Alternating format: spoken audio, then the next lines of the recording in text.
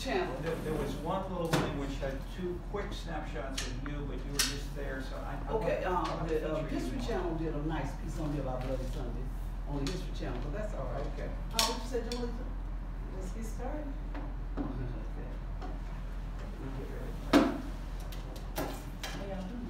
Excellent. He was trying to find something out.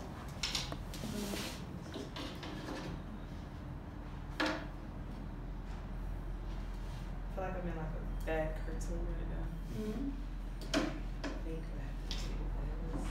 That's my youngest daughter. It was the year! No, I'm just kidding. I'm Dorothy W Tillman. I'm the director of the Herald Washington Culture Center. We do Broadway musical theater, but nothing is greater than being this woman's daughter. So growing up, never knew when a civil rights story was going to break out. You always had a history lesson, and you always set out to create history and make the world a better place. She was born in Montgomery, Alabama. She came up here with Dr. King at the young age of 16 to fight for open housing. She was an elected official for over 25 years, where she was appointed by Mayor Harold Washington, and she has a phenomenal granddaughter. That's her namesake. There's a 17-year-old with a doctorate. You love her, we love her. Let's give it up for the Honorable Dorothy Tillman. That's the intro. That's terrific. That's your intro. That's great. Your intro. Terry, did you want to say something? I have some discussion questions. Okay. Which I just sent to the 2 of you, and if there's a way that there's a little cell phone which could be nearby you could see. But whatever questions are, we all need it. Yes. I want to make sure all of them get one of my books, so we're going to talk about it. For sure. So we can give all of them one. Okay, whatever. I want one. Okay, whatever. What you want me to do? I'm doing what you want me to do, Terry. How you want, Professor? How you want me to do, Terry? Now, I'm in some of his books, I'm in some of his papers. I'm just. Well, you guys can start with the questions. What year did you do? What age did you leave high school? 17. When they brought my diploma, you remember that? Huh? And why did you leave high school at that age? Oh, should I talk and then we do it? This is what's happening. I'm trying to have this. Can we have a Q&A with discussions? I've got about 15 questions. Okay, well let me just introduce myself. Let me say, first of all, I want to talk to the young people. I love to talk to young people, so let me see what I want to say to y'all first. Sure, absolutely. Okay. Whatever you My name is Dorothy W Tillman. I was born in Montgomery. I grew up in the civil rights movement. Okay. When I was 9 years old, I met Dr. King. I never knew that I would be a part of Dr. King's staff. My grandmother carried me to the Hope Street Baptist Church, H-O-L-T. So y'all can take some of this stuff, you're gonna look it up, it's all history. H-O-L-T Baptist Church, and that's when we had the Montgomery bus boycott. When you get the book over, I'm gonna show you something. But we had the Montgomery bus boycott, and that's when I first met him. Dr. King was so great, and I was 9, and I believe that I was baptized in the movement of my people at 9 years old. But I had grew up in a church called the Bell Street Baptist Church, which was bombed on January 10th, right after the bus boycott. And there was Reverend Pastor Fields. Reverend Fields was the minister. He was one of the ministers who selected Dr. King to lead our movement in Montgomery. And it's a lot of churches and stuff, and places got bombed after the bus boycott. So I just kind of grew up in that movement. I grew up, and being in church, our pastor taught us to fight back. And you have to remember that people don't tell me about the Klans. I saw them, and we worked and saw around them and to deal with them. So, but I grew up in a very strong community. My family was strong. We didn't take too much. So when I met Dr. King, I said, God, and I asked my grandmother when I got older, why did you take me? And she told me that when I was a little girl, you get on the bus, you go around, the bus was a DAY street bus we could take, and you get on the bus, and you put your money in the front, and you go to the back. You know where the 2 doors in the back of the bus? And I could never understand why I could not, as a person, knowing my grandmother may dress me up and press my hair, why I couldn't sit in the front of the bus. All the little white kids were sitting there. Why couldn't I sit there? And my grandmother would always take me back. She just said, you can't do it. You put your money in, we have to go back there. And I would always try to be defined. So later on, I asked her, that's why, and I realized as I got grown, I know I was speaking at a seminary graduation in New York, a seminary student. And that's when they asked me the questions, I realized why my grandmother carried me. And I didn't find out until the 90s. My grandmother carried me because she could not explain to me as a child why I could not sit on the front of the bus. So I knew Mrs. Rosa Parks and all those, we had very strong women and very strong people. So that was kind of, I grew up in that movement, knowing her, knowing all that. So Mrs. Parks, who she did not she did not sit in the front of the bus. And it's very important y'all know that as we go into this movement. She refused to give her seat up to a white man. Not that she didn't go in the front of the bus and protest. She refused because what happened when the bus got crowded, between that little piece where you opened up in the back, people get in and said, no man's land. And once they said no man's land, then you're supposed to, if you're sitting there, you're supposed to get up. You don't have that seat. You don't sit while a white man is standing. So that particular day, Mrs. Parks refused to give her seat up. I understood why I felt she was doing that for me. When we heard about it, I felt that because I knew I wanted to do it. And when Mr. E.D. Nixon, he went and he pulled together some people and told them Mrs. Parks had been arrested. My pastor, Reverend Fields, and some other pastors at Abernathy and all of them came together and they decided they could do something. And they had, they organized the MIA, the Montgomery Improvement Association. And the reason they did MIA, Terry, was because they didn't want the denominations to get in the way the organization worried about. So they decided they would come up with the MIA.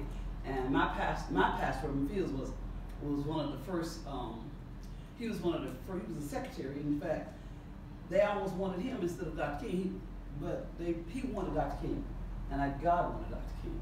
He was preordained. And so that's kind of how I started in this movement. And I remember when our church got bombed, in fact, I'll be down in April as they unveiled the plaque. When our church got bombed, I remember it was just, you could just hear the bum, bum, bum, bum, bum, bum. Just bombs going out all over the place. And I'm saying it because it kind of shaped my way of thinking. And it was a lot of, that was after they decreed that we had a right to ride the bus where we want to. So then to retaliate, that's when they stopped bombing. And of course they bombed our church first because my pastor was one of the leaders. So that was really kind of what grew up in me, but like I said, I never knew at 9 that I would be on Dr. King's staff. So I became part of Dr. King's staff as a teenager when Reverend Jane Bevel recruited us in Montgomery. And I was among the first group of people of SCLC staff to be sent into Selma to work on the right to vote. The children in Birmingham had the church up in Selma. Reverend Bevel and Diane Nash, they had in order to do something about it, we could not make these folks do right, but we got enough folks registered, we could legislate and make it do right. So, and the SCLC didn't really want to take on nothing else that big. They all was fighting in the board, not having a discussion. So Bevel and Diane left and came to Montgomery, and that's where they recruited all of us. And I was a student leader. And he said, hey, I said, what? I was like, he said, do you know your mama can't pee in the weed? I said, this man crazy. He said, hell no, that mama can't pee in the weed. So we said, because if you go pee in the weed, you made the wrong weed, you get lynched, you get shot, right? And we said, that makes sense. Well, y'all need to come on join this movement. We're going to make sure that your mama and everybody can vote and she can pee in any weed she wants to. We just laugh. We said, this is crazy, man. You know, we always talking about how crazy. We just thought that was so funny. And we made jokes about, your mama can't pee in the weed. but we ended up, I, myself, who really became part of the staff, myself and Leon Hall, God rest his soul. His son eventually became mayor of Atlanta. Leon was on one side of town, I was on the other. And a group of us who, we led all the marches. We did a lot of marches in Montgomery before we went to Selma. In fact, we wasn't going to go to Selma. I remember when we were in the MIA office, and it was Diane Nash is the reason. You can find her. That's about, you know, you've heard of Diane a lot. But it was her who said that we were at the MIA office trying to work out our strategy as we was marching, going to jail and stuff. And Diane said, we need to present Wallace with a Declaration of Freedom. That's when we made, okay, yeah.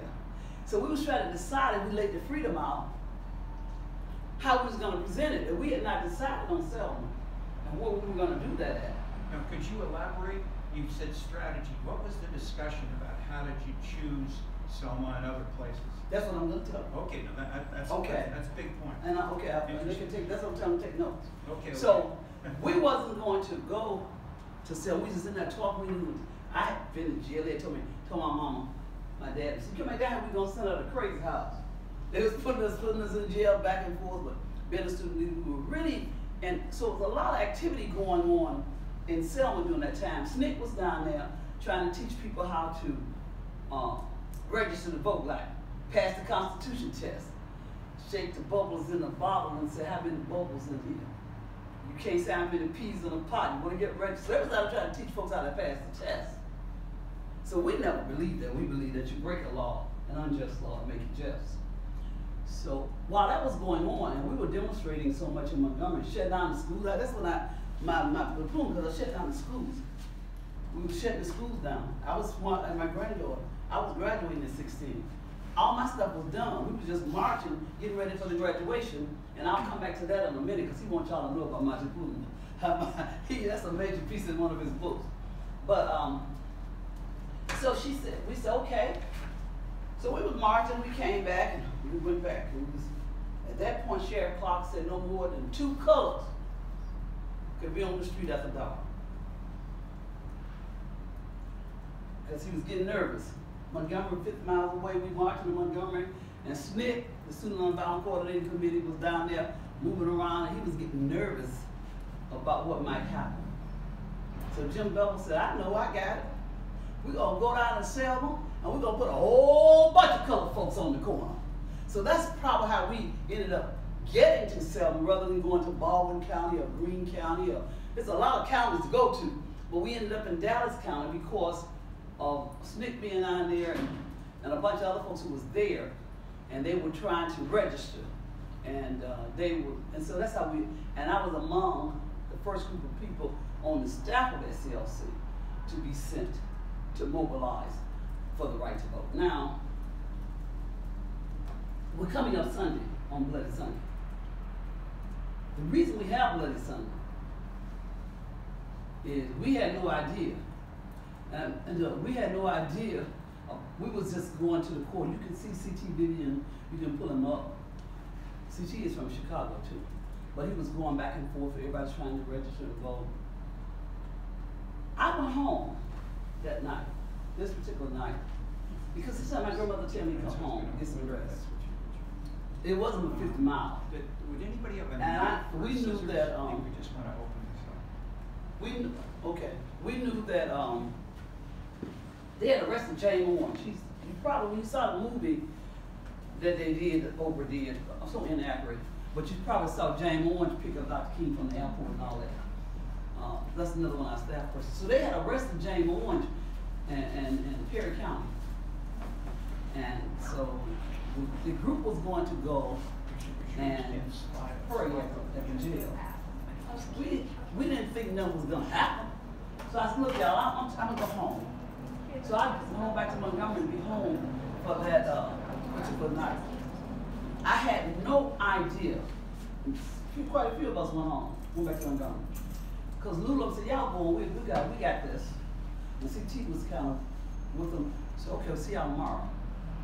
Had no idea that all the hell was going to break loose that night. So Lula and all of them went down to pray at the jail.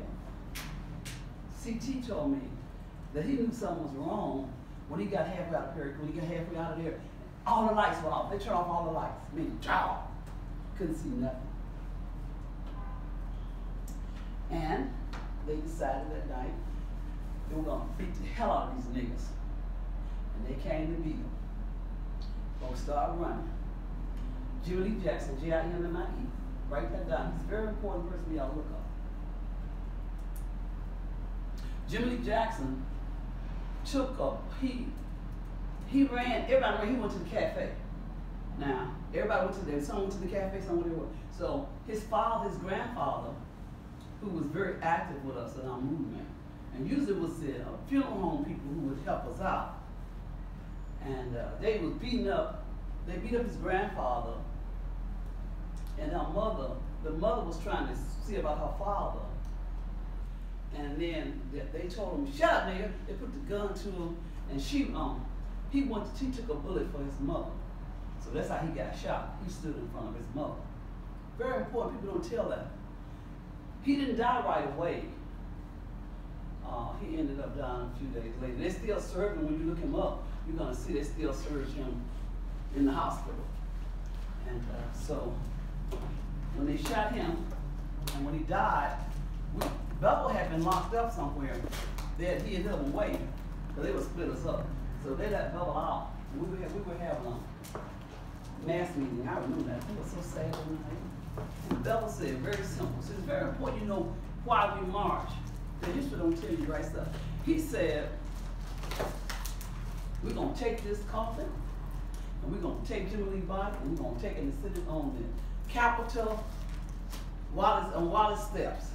So that was what we was gonna do. You'll find that out if they tell the truth. It's probably missing.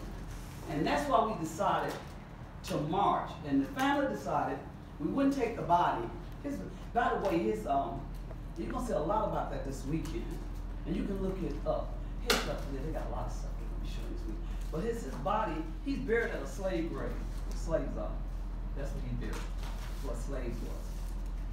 So they buried the body, and the decision was made to, we're gonna march. Okay. Now, keep in mind, we had no idea. These folks got all out the norm, because I was part of direct action. And direct action means just what it said. So let's see, we had, SCLC was structured in a way that everybody had things. So I worked on the Bevel on direct action. And we decided we was gonna put the people in different hundreds and let them march. We tried to get SNCC to march with us.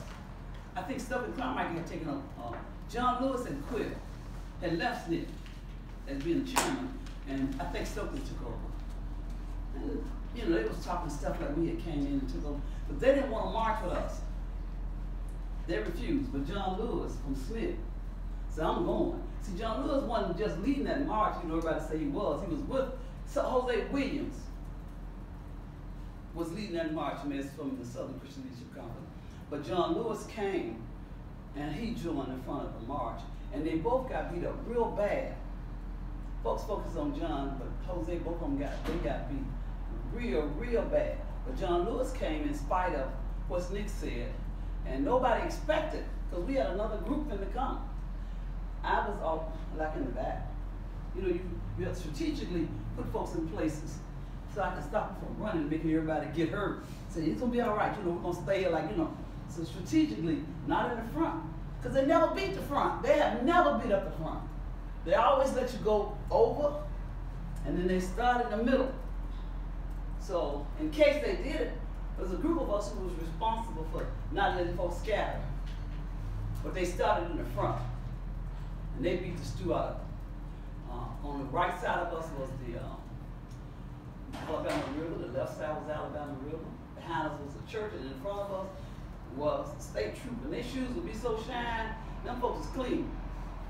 And we said the whole world is watching you. We never thought in our life that they would do that. Now, Miss Boynton, people got beat up.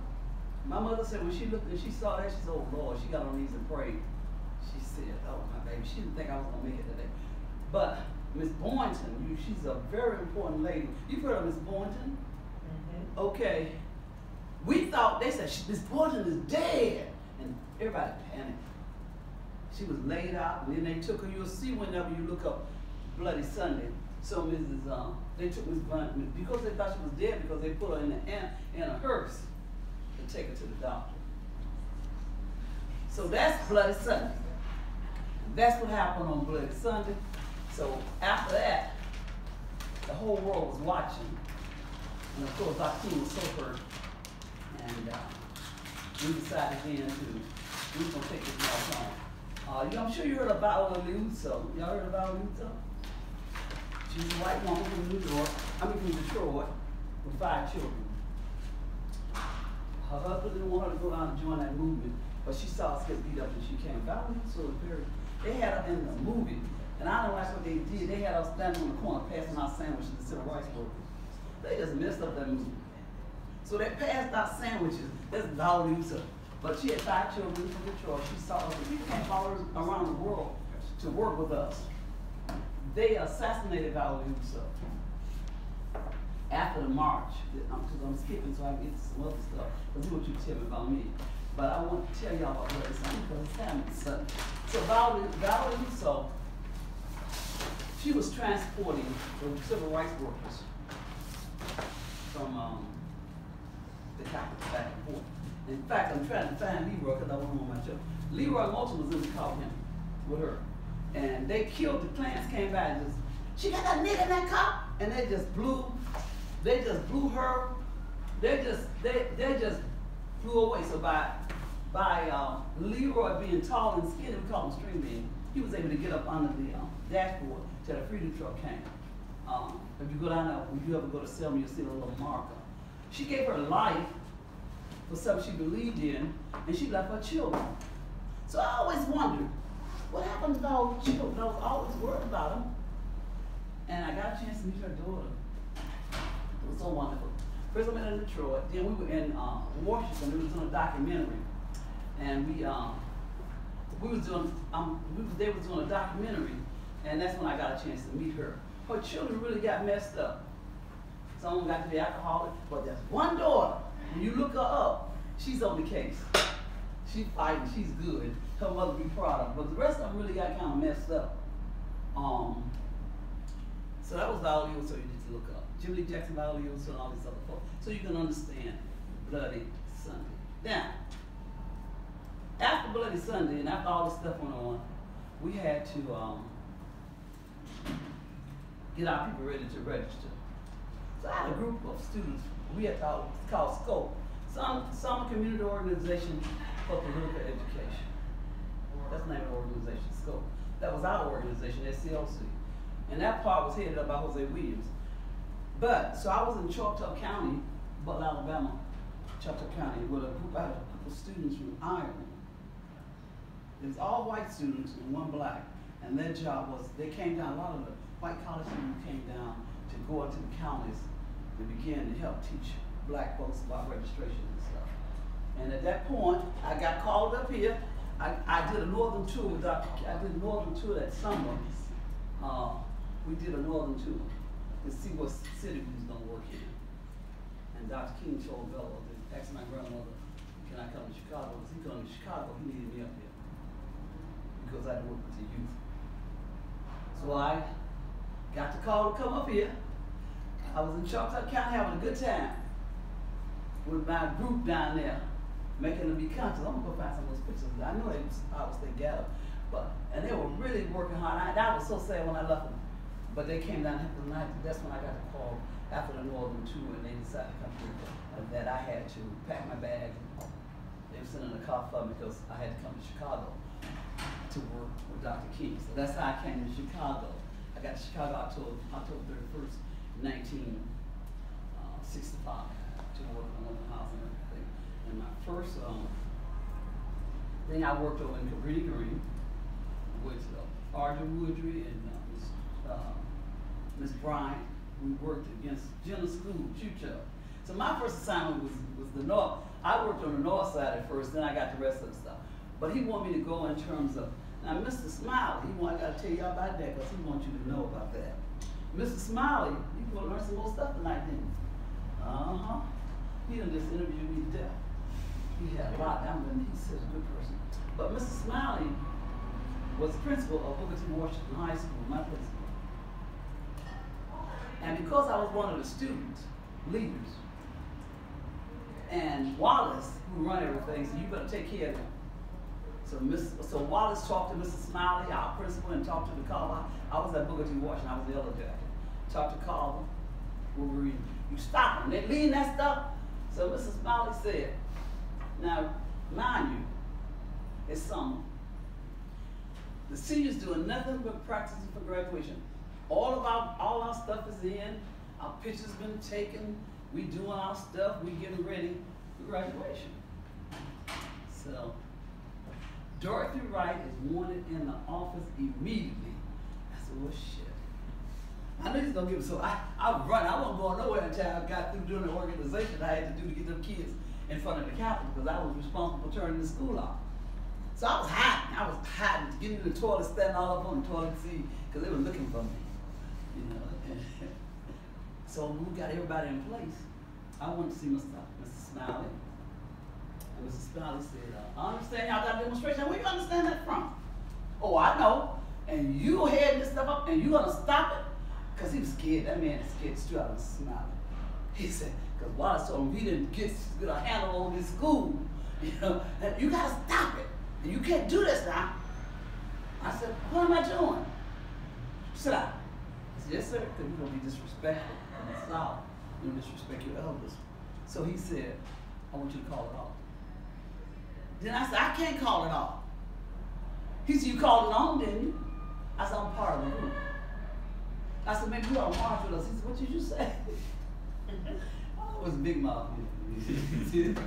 So then he said, he pulled his, my diploma was in his drawer.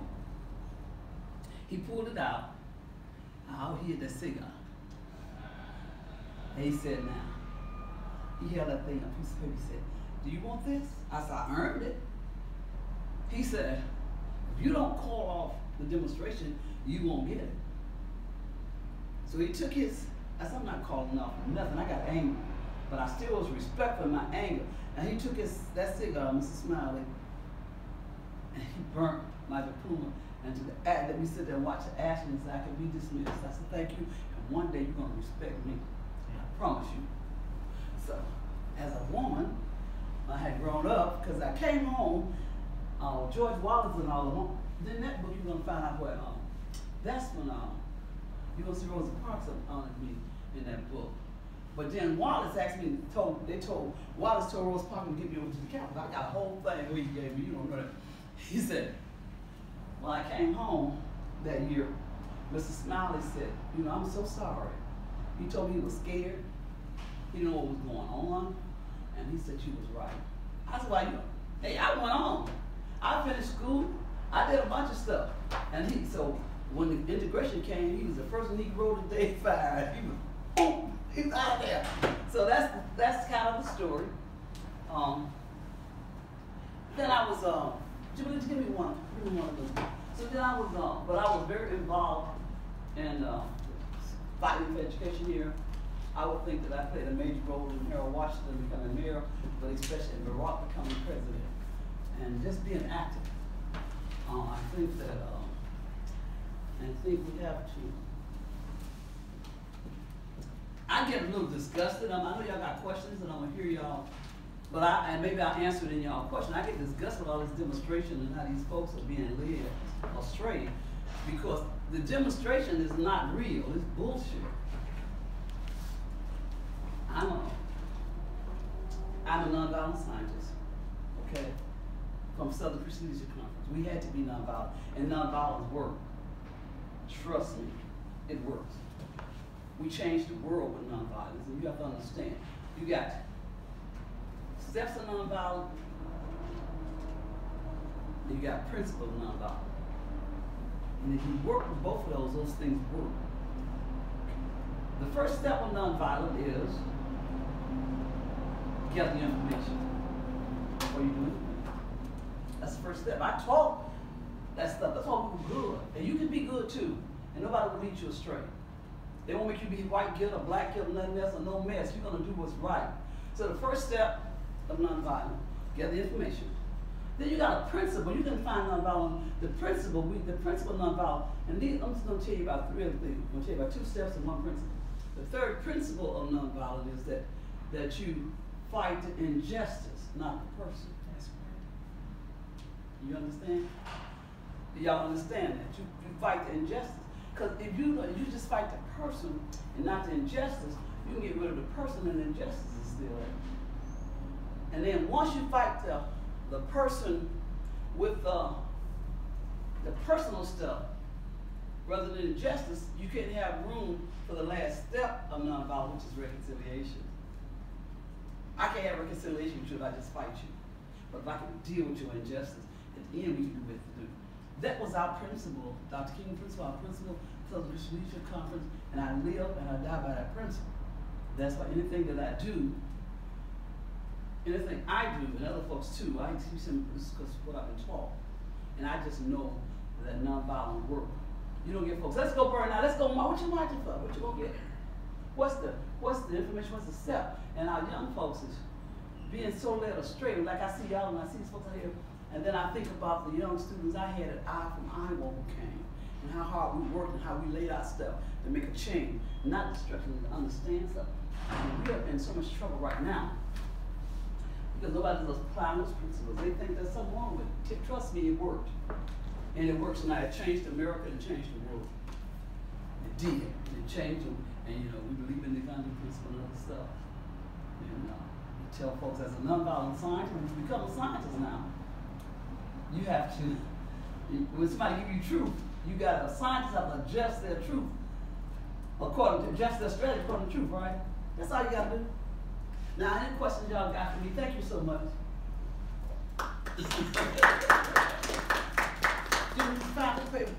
Mrs. Parks is on the phone. Okay. Okay. I'm listening to y'all. What question? Come on. You see y'all got a bunch of questions and discussion. Did I go on too much, Terry? No. This is great. I have a number, but let's let the students first if you have anything. I got it. Yes, sir. Sorry, Alderman, what was the I can't hear you. What was the second step towards nonviolence? Well, the first step, you can find it online. The first step is the first step is gather your information. Right. You got 10, 9 steps. It's a bunch of if I go through all, I gotta explain them to you. Right. I'm just giving you the most important one, like the first step in the reconciliation and the principle. The rest of them you look them up. They're fine. Okay? But it's very important. That's why folks can't get along and they can't come up with nothing. They just always attacking the person. And for what? I don't like what you do, you're wrong. And you know, they can't even have discussions. Because they don't know who's right, they just, you know, and then we can't have reconciliation to make things better. Reconciliation is a very important thing. Not only is a Christian thing to do, it's a thing to do. You know, you're supposed to be, Miss King reconciled with Reagan, and Reagan gave us the holiday. We wouldn't have the holiday, she just was mad. You know, there's a whole lot of stuff that was done. You know, when you look at what Bush gave us, Dr. King Memorial, people had to reconcile whatever the other stuff they had to go and talk. You have to be able to talk and get things done. But you can't reconcile when you just, I don't want to talk to you if you done bash me. And not, I want to hit you back. And you might be right. But then if you're right, then let's talk about the injustice I've done to you. We used to call it raising the level of consciousness. That's what we call it. Let's go raise some level of consciousness. He said, we said, hey, we all go, we're going to do some conscious raising. So that's, yes, sir. What was the most important advice you were given as a kid that got you through everything, those issues growing up? What do you think about it? Because I'm Christian, and I grew up in the South. See, Southern folks are just different from Northern folks. And I live in Northern folks. And by my mother had to raise them and cook for them and us too. So, you know, I had my little white sisters and brothers who my mama had to raise. You know, so then we had another interdependent relationship, okay? So we had interdependent. That's why when the desegregation came, the South is doing better than the North, is because of the interrelationship that the North and the South had. In fact, when I was in the Civil Rights Movement, Linda was going on, that's my sister. I said, what we tell her about that, Linda? She's doing a lot of great things. She said, her mama used to raise me. Her mama took care of me. And she did because their mother wasn't there. So you got the interrelationship. I was told to treat folks right. You know, you don't have to, if you're right, you don't have to be scared of anything. But I really was told to put God first. And you can't be, and the movement taught us so much. We read a lot. We had to study. In fact, when we got here, we studied with the U of C in that glass building y'all got, I think on 59th, 61st. The building got a lot of glass. This is the first year where they taught us urban stuff. We got here, we had to meet with them, and then we learned about urban, and we had to learn how Chicago worked and stuff, and urban stuff. That was part of gathering information when we got here. So, you know, we had to read a lot. We had to. I remember when I heard, I couldn't figure this one out. What the hell they want us to read conspicuous consumption for? I said, what that got to do with the civil rights movement of freedom? I didn't want to read that book. We would have to always study and then have a discussion like we're doing here, what we thought about it. But since I got older, I kind of understood it then. But since I got to be an older person and dealing with all this stuff going on, I think what they was doing was showing us how to develop character. That conspicuous consumption. And we was always told, oh, you're a conspicuous consumer now, you know. But it was we had to read stuff to develop character. Like I remember reading Dog Ghetto by Kenneth Clark when we were young. We had to do a lot of reading and studying. And we studied a lot with U of C when we came here. When they still saw some other folks and planners up in that building. All I remember was all that glass. We had to come up here and study with them. So up we went. But I was told, don't be afraid. If you can't fight, scared. Because if you do, somebody's gonna get hurt. You wear your cemetery suit. If you go to die, you won't die. You're gonna say you're like you're gonna die. But you just have to be right and believe. You know, if you don't believe it, don't do it. But God first. That's me. That's what. And our movement was led by people who believe in God. They don't talk about this. MLK. I like calling him MLK. I had his milk. Dr. King was not like that. Dr. King wasn't scared. He was Dr. Reverend Martin Luther King Jr. But the children don't know the role, even since we came from being enslaved, the role that the church and all of that stuff and our faith, how our faith has sustained us. So now they don't have no faith. They just have faith in BS, hurting folks up. Temper, short temper. You gotta take time. We have to talk. When you first came to Chicago, could you stay in black churches or who? Well, when we came to Chicago, a lot of the black churches were scared to touch us, a lot of them, because Daly had his Negroes, his plantation people, all the politicians and ministers had a press conference, and they said they didn't want us here, black folks. We'd never experienced that before, because at least if they didn't want us, they'd be quiet. So they told us to go home. So a lot of churches were scared, but there was a handful of churches that was not frightened. And we always kept our office inside of church. So you had Liberty Baptist Church. I remember that name, I might get in trouble. You had Liberty, and then Clay Evans Church over there at Fellowship. Daily wouldn't give a bit. We had Friendship on 71st Street, Reverend Freeman, Reverend Hall on the west side. We only had a handful of black ministers who was not frightened. We ended up with our office on Warren Avenue in Albany. You go to church, you still not take folks on the church side. It's not a congregational church now, but Bill Briggs, he's great. He's a white minister. Bill Briggs brought us over there. I think he moved to New York. It was a congregational church. I don't know, you heard of Bill Briggs. He's a great man. So we ended up with our office over there, Warren Avenue Congregational Church. And that's because Andy and Ambassador Young and C.T. Vivian was congregational. So that's where our office was. Because we were the Southern Christian Leadership Conference, we always tried to operate outside of the church, inside the church. The church is there. It's a Baptist church or something now, but the Blue Room is there. Sometimes I think I took my baby over there to see the Blue Room.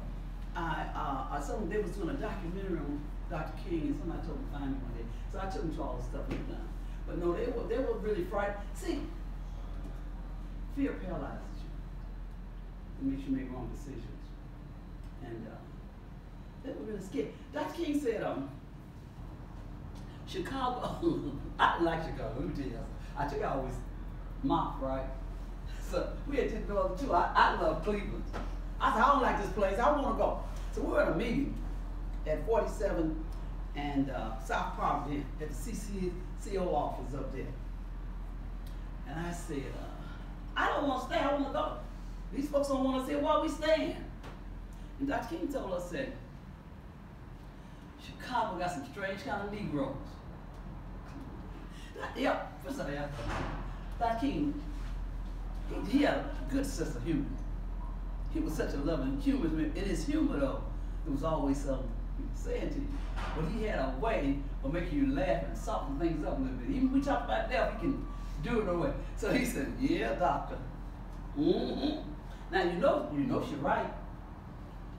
So I said, well, I'm not staying. He said, oh, no, she's right. So we would always have a discussion before we finally get through. So I gave my opinion. And we just talking. He let everybody talk. He said, but Chicago is a strange kind of place. We got some strange kind of Negroes. He said, their plantation is worse than the plantation in Mississippi, and all they get is a garbage can top. So that was kind of like his explanation about the plantation mentality. Whereas in the South, it was on the plantation, but it was other things they was getting. And he was, in his so many words, letting us know the mentality we had to deal with as we dealt with these people. Yes, sir. Who were Daley's men? I know Alderman Dawson, or Congressman Dawson was very Of course, Dawson was Daley's man. All them, any politician that was in office, we came in with Daley people. Now, Harold Washington was a representative. His father, Roy Washington, was with the machine. Harold didn't go to the press conference. That's how he got to be named Maverick. Harold went and hid and snuck and came out to the march and did all that. He almost got a lot of trouble with Roy for coming out there with us. You know, Harold was always, because his dad was top Daley man, but all the politicians in Chicago. I mean, you couldn't get in office. It's that's the limit, the plantation, the structure. And you didn't have that many people that was elected.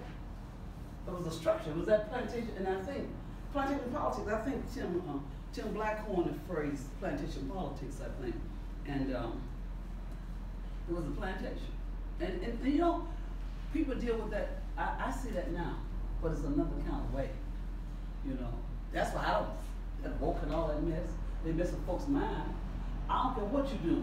I don't want to hear if it's not dealt with. If it's not in truth, and you can have a discussion and lay it out, then you're gonna get mad because you can't have a discussion. There's something wrong with it. Because if you're right, we should be able to talk about it, and I should be able to say it. But if you can't say nothing, do you crazy? Then something is wrong with something. You gotta have a discussion. I said, well, you want to talk? Let's talk. Let's talk about it. Because you might be right. As I told you, as a non-violent sign, you gotta adjust yourself, not the person convince you they're right. Yes, sir. You talk about your relationship as an activist with politicians. Huh? You talk about when you're an activist, you talk about your experience with politicians. How did that impact your experience as an alderman interested? Well, I thought I was one of the best aldermen the city had. Because I think I was one of Harold Washington appointed me. First I didn't want to be involved I wanted to work on the other side. And I had children. And I got involved in the school system, and I was fighting for the school. But Harold ran for Congress. That's when I first met Jackie. But Harold ran for Congress. Somebody told him about me. He came with me and said, I heard that you used to be an organizer with Dr. King. I said, I heard you was good. I said, one of the best. I need you to help me. I said, nah, I'm raising my babies. He said, I need you. I need somebody to go in that third ward and take it from me. I think Stroger was running, Benny Stewart, a bunch of folks. I don't remember all of them. But Rep Metcalf, it was a bunch of folks. Because Metcalf Sr. had a heart attack and died. And Jane Byrne had appointed Stewart. But I was really kind of upset anyway because we helped put Jane Byrne in and then she turned on us. That's that we was determined to make her pay a price. But because we put her in, we thought she'd be good. So that's when I met Jack Grimshaw, Professor Grimshaw, who's passed, one of his friends. I met his wife. She was coordinating third ward. I said, okay. Harold said, all I want you to do is break even. I said, break even? I don't play that. You said I was good. Now you want me to break even? He said, I take the third ward even. I can take it. I said, well, I'll take it. You can't. She was a baby. I had her put her in a little baby drawer. I had to put her in the drawer, breastfeeding and put her in the drawer and stuff. So I told Jackie, if she give me my own office, let me pull my staff together, and let me lay my strategy out. And Jackie Grimshaw will tell you, on election night, when Harold ran for Congress, we was on Wentworth, and he's the 61st of Wentworth, wherever the office was, the senatorial office. And Harold sit over there, Jack Harold and I, and the third ward came in 3-1. He said, damn, Dorothy. I said, yeah. He said, let's go on and declare victory. So that was really my real strong suit in doing that. I had worked in Area C with some folks to help Jane Byrne get, but I went into it like that. And so he won, and that kind of, as went on. And then we put together CBUC, Chicago Black United Community. All the organizations came together with Lou Palmer. We all did a lot of stuff. We fought Jane Byrne, we fought the housing. Jane Byrne got rid of all the black folks off of the board, so we had to organize to get her. But she got rid of Michael Scott and all of them, and she got CHA. But she did a lot of crazy stuff, which made us have to organize. And out of that, we started saying, we shall see in 83. Harold won't get us. So that was kind of, but here again, I was really enjoying being a mother. You don't understand. I had been on the spotlight since I was 9 years old. I had babies. I love my children. It was really nice. And I got kind of flown back in. In fact, I didn't want to be the third ward alderman. We was putting people in every ward to go down there with Harold, and we put Harold in. And I was trying to find somebody to take on Tyrone Kenner. And they were scared. And they came with me and said, too bad, you gotta do it. You gotta tell the folks to do it, you gotta take it. I said, but I don't want it. So that's how I ended up. And when Kenner got indicted, then everybody wanted me to go back. But that's how I took on Tyrone Kenner. Corrupt, the most corrupt. He was so corrupt. He was so corrupt, Lord. And he went to jail. So Harold, and the people told Harold, don't appoint her. They organized. And Harold said that was one of the best decisions he made, was to appoint me. And while I was alderman, I was very good for my community in terms of economics, education, and I used the power of the office for the people, not for myself. And that's why they came after me, because that's what I was doing. Okay, any more questions? Yes, ma'am. Yeah, so what work do you think still needs to be done to advance civil rights in this country? Good question. Because your work is almost harder than what we had. I mean, we was very clear on our enemy and what we were doing, and how, because y'all got so much. We did stuff on the mimeograph machine. Got TikTok. But no, it's and you got so many forces coming at you. And I think the force, that nonviolent movement is not getting through to people to be able, it's all violence. It's all hate. Hate, you can't think in hate. And we gotta deal with the whole question of function illiterate students. The school system in this city, and especially northern cities, these students are function illiterate. Like I have a granddaughter who just got a doctorate at 17. She got a double master in environmental science at 14. And so on and so on and so on. That's her daughter. But she homeschooled her. We couldn't put her in, we took out put her in the system. The system would have destroyed her. Dorothy ASU at Harvard State University, she got her master's, double master in environmental science from Unity. One of the best environmental, everybody wanted. They wanted here at UC, John Hopkins, everybody wanted Dorothy. They still be, she go and speak, but education and economics are the two most important things.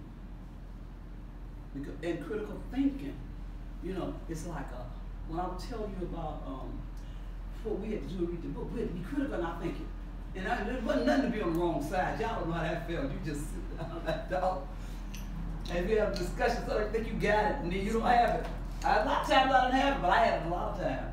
So when you have it, you shut up and learn, But folks don't know how to do that anymore. But I think that Chicago and these northern cities, most of America, have failed the black community in terms of miseducating our children. And they go to school every day, and they can't even function. They can't read. That's why it's easy to manipulate them and say, hey, go burn them, go do this. Critical thinking is important. You gotta have critical thinking. You can't be critical in your thoughts. You can't do nothing. You don't know all the stuff. My grandmother used to say, And I didn't realize what she meant. You gotta be able to think you have a paper bag. So I said, Mother always said that. My children don't think they have a brown paper bag. But as I got older, I understood critical thinking. But I think education and economics is very, very important. Because if not, people become useful idiots. We got a bunch of useful idiots running around here talking. And they think and they don't mean no harm. They don't even know that they're doing wrong. They really think they got it. And they're being used. Used for it because they don't want to say, well, let me ask them. You should be able to ask me a question. Why I can't ask you a question? What, you know, and I'm really concerned about the education system, very much so. Because if a person cannot read and write and can't be educated, can't get a job, what you gonna expect? I mean, what do you expect of somebody who can? So I think those are two important things. And I think people gotta stop hating. That hate stuff is so deep. It is too deep. And see, one thing about nonviolence, there's no room for hate. I tell you, Clark, when I went home, Wallace gave me, I got the whole thing, I might put it in my book. He said, girl, you done made Alabama proud. We see you up in Chicago, because I was down there doing, but I could go talk to Wallace in spite of what he had done because of reconciliation. And in Alabama, them folks get along just fine. And I got people down there, I'll be down there in April unveiling some stuff. But you gotta leave room for reconciliation. Somebody gonna get hurt or you gotta leave that room. And everybody have something to say, and what they say is important. You're not the only one to have something. And you might get something, you know. Did I answer you all right? Mm-hmm. Okay. Yes, sir. What's it like seeing the change in the environment you grew up in and the environment you're in right now? It is something in it. When I go home, when he grows up. No, I'm just kidding. No, it's really, it feels good. I took my children to where I was born and walked around and that's why I hate the statues coming down, right? They got folks, tear down the statue, tear down the statue. That's these little white folks telling our kids go out and tear down these damn statues. You tear down the statue, you can't get the history. Teddy Roosevelt, tearing the statue down. If it weren't for Teddy Roosevelt, we wouldn't even have Tuskegee. He worked with you know, instead of taking that particular statue and educating people about our history. If not, we get buried. So I took my children, I took my other granddaughter, she's a senior in college. I took her to my grandma, she said, "Dog, Grand, everything down here is a statue." So I took her and I was just educating. We take it and we educate people. You know, you don't just tear down stuff. What right did anybody have to tell our children to tear down stuff? I'm mad at them, tear it down. No, this fucker, he had a slave. He did this. Go look up, understand that. What happened to him? You don't tell him. You gotta learn. History is important. When I told somebody that Teddy Roosevelt was responsible for helping build Tuskegee, they said, tear down. When I told that, she said, what? Now that child of Tuskegee, I said, you can tear down Tuskegee too. When you think about what Roosevelt did, all the stuff Roosevelt, it was people came together. There was differences, but the history has to be told so that they won't think that there's no hope or there's no nothing. Because you'll think there's nothing. You know, how can nobody gonna ever tell my grandchildren systemic racism and all white folks are racist and this and that. They better not tell them that because it's not true. I'm not just saying that because of y'all, because I don't believe that. You know, I teach them something different. And then you got the white folks running around with white guilt, letting them do every darn thing and say, I'm not doing that. It's scaring them, it's fear, and it's hate. If it's wrong, you talk about what the wrong stuff is. Raise some consciousness. What I said, raise the consciousness. And I really talk to my grandchildren, my children, do not get involved. Like they go off to school, don't get involved in that hate mess. Find out what the information is and it doesn't make sense. Now if something wrong, correct it, but don't let anybody lead you blindly toward hate. Terry, my buddy. I ain't seen him in a long time. That's my little white friend. I'm gonna tell folks I can't even see my little white friend. I'm laughing. I'm just joking. I got a lot of little white friends. How can folks say that? Or how can they tell somebody don't be that black guy, don't do this or that? It's like, I think the hate is what? The hate is the hate and not being able to talk. and there are other forces. And y'all so, boy, the background kids, y'all and all y'all got an opportunity to have such a world that's so, world we talk about because you have the stuff to do with, but there's a fog like in the way. You know, y'all got a world that I didn't have, but I probably have, you know, northern folks might not have a relationship with white folks as much as we had down south. Because they stayed on this side and they stayed on that side. In the south, we was interdependent on each other. You know, just that simple. Whether he was on a plantation, whether he was a slave, but there was an interdependent relationship. So the southern folks believe in law and order. Folks that make you think they're just racist. That's not true. More racist folks is up here. So when the laws was passed, they started doing what the law said. You go down there, you see people working.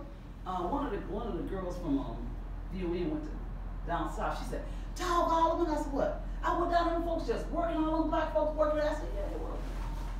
Everybody working. They working, they doing stuff, they building side by side. It's up here. It's that division, so we can get past the division, you know, and have a talk.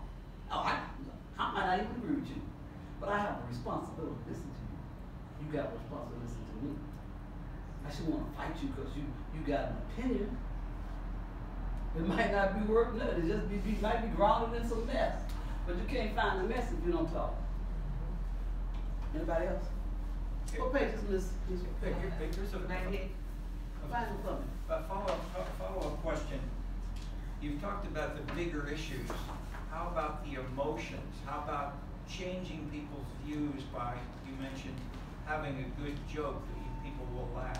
Yeah. You've used hats. You've used, with your husband, music. You had a party at the Palmer House with all kinds of people dancing together. The praying, the choosing words and slogans. Come alive October 5. Things like that. These engaged people very successfully. Have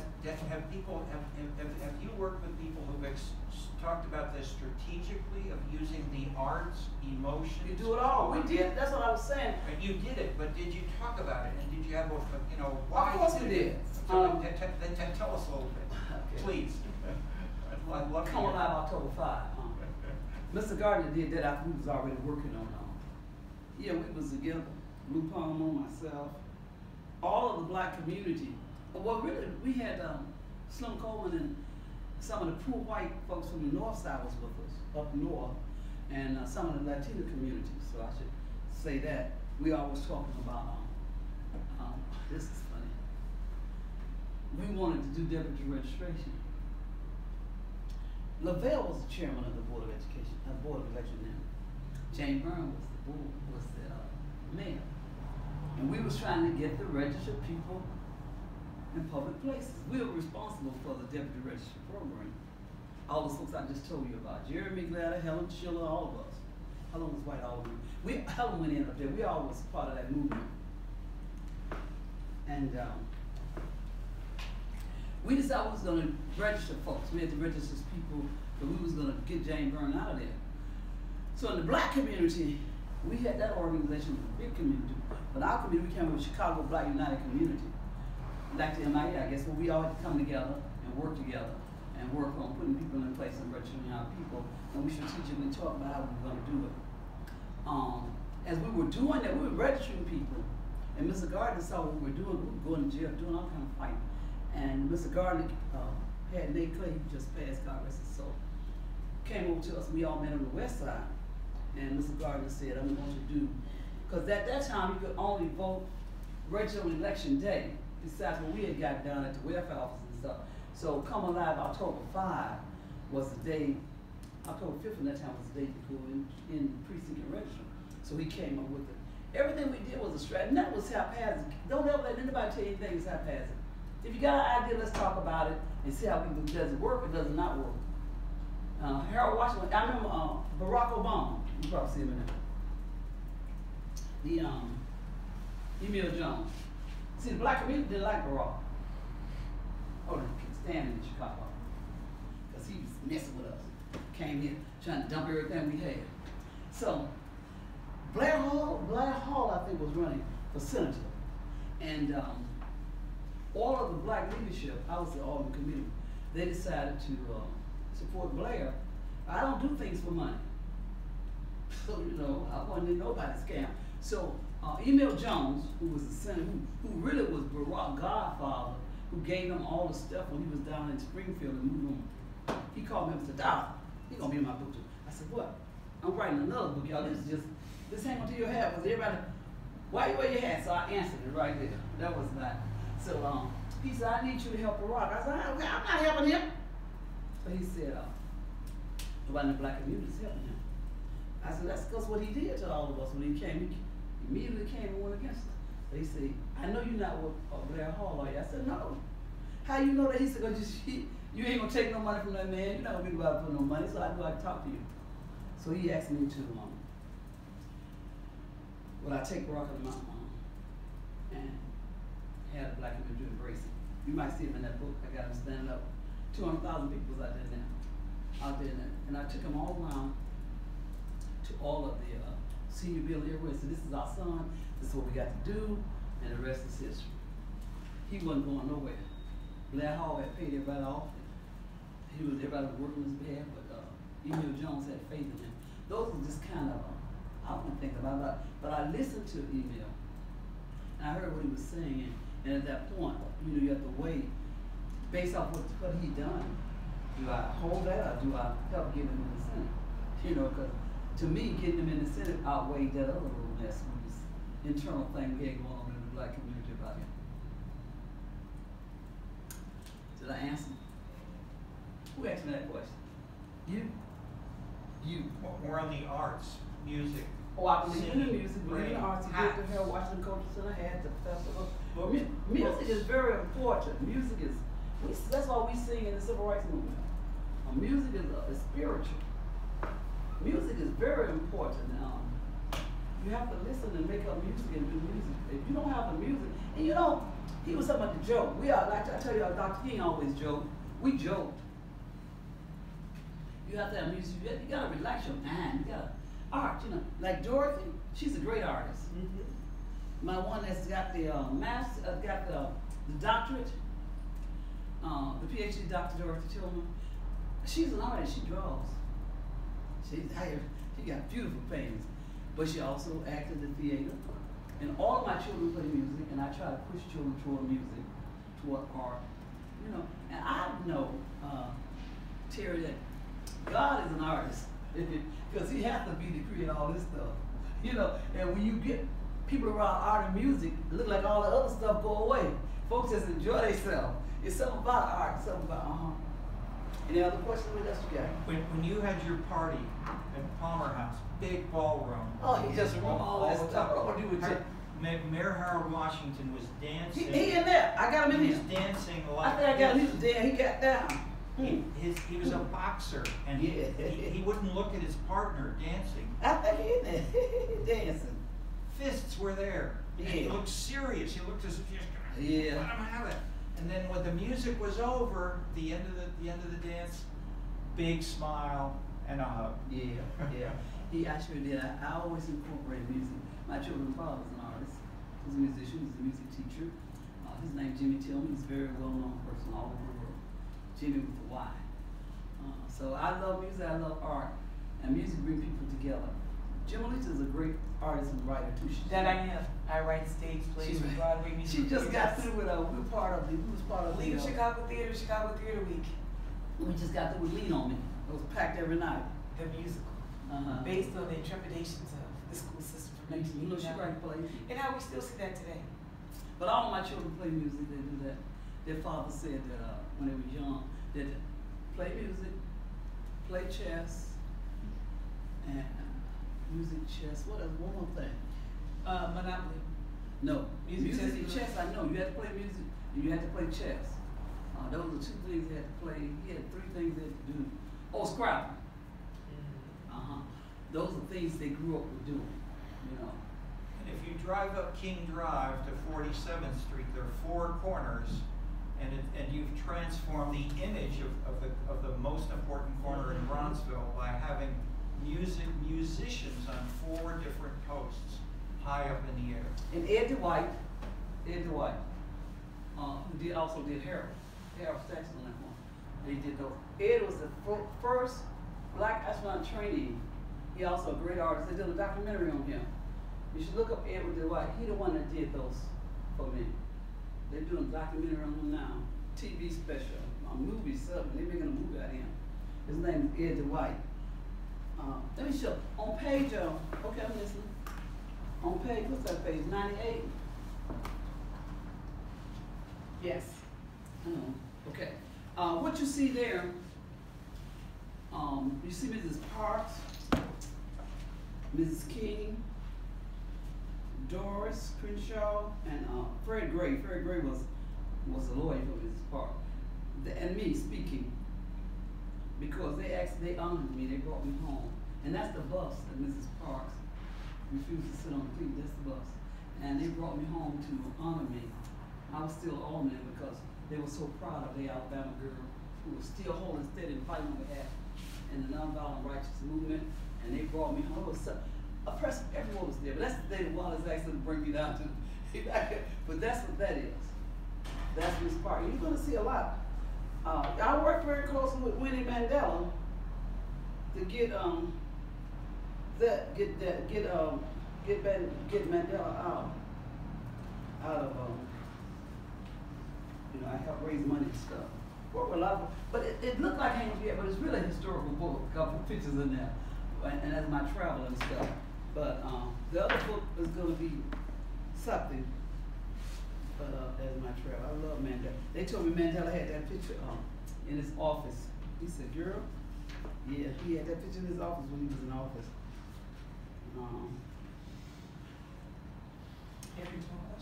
Yep. Did you have a last question? Yeah. Can Go you ahead. tell us a little bit more about your relationship with Martin Luther King Jr. and just about him in general? I don't know what else I can tell you. He was like a father to me. I guess I met him when I was 9. And we in the South, everybody when that colored man first came down, they said got a real smart colored boy that came to Montgomery, taking over Dexter Avenue. Dexter Avenue had Vernon John. Write down Vernon John name. Vernon John was that Dexter Avenue before Dr. King. But that bougie church didn't want that man. He's talking about selling watermelons and greens and stuff. So they got rid of him. They brought Dr. King.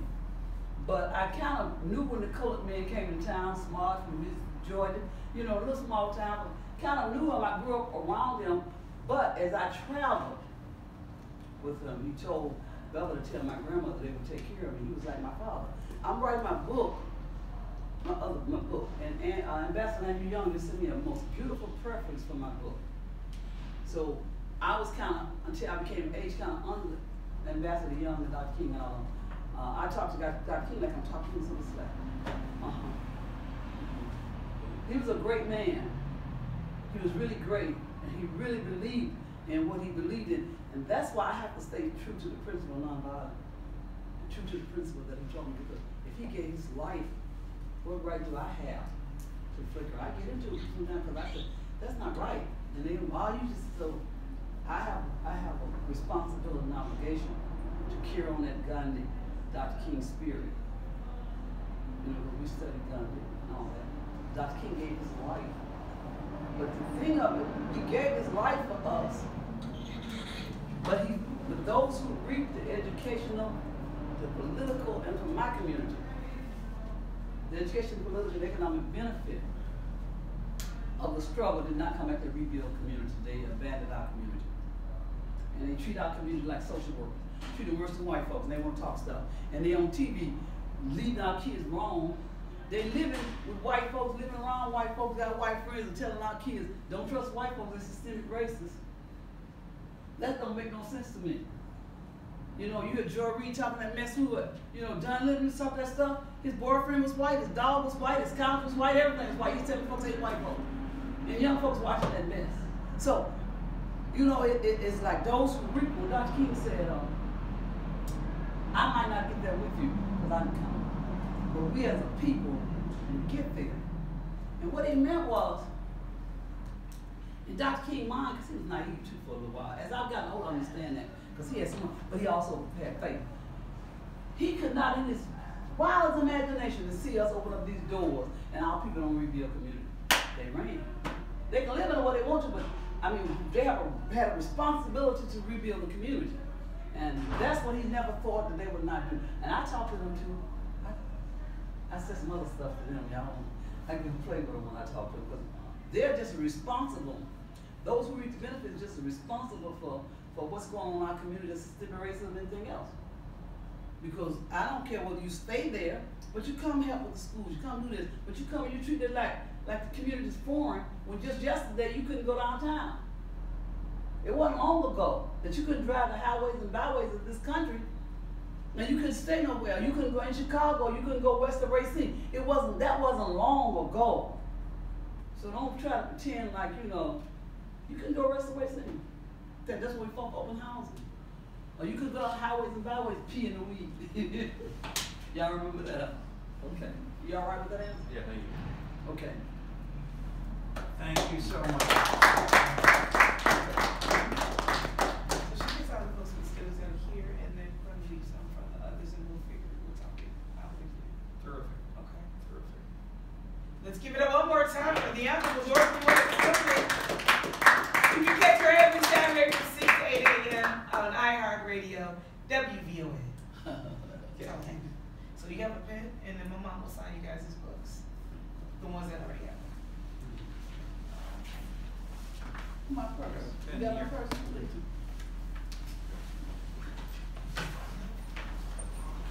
Okay, that's all right. Yeah, it's Let's get here. out of it. Okay, you give me one.